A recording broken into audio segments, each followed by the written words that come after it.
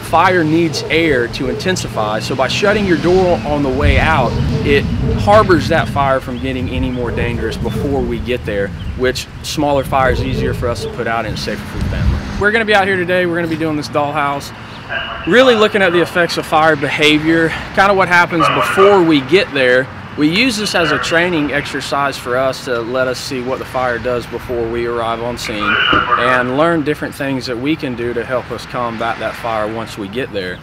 What we found in doing this, though, is that there's a ton of information that we can get and show the general public of things that they can do before we get there to help us and stay safe at the same time. Things like shutting your door at night, isolating yourself in the room.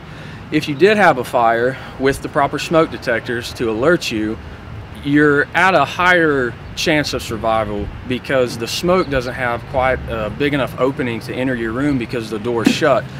We've seen studies, and we'll see it this morning out here, where the room that's isolated from the fire, after this thing is burned and been put out, it'll have minimal damage inside. So closing your doors at night before you sleep is very important, along with smoke detectors as a early alerting system's even better.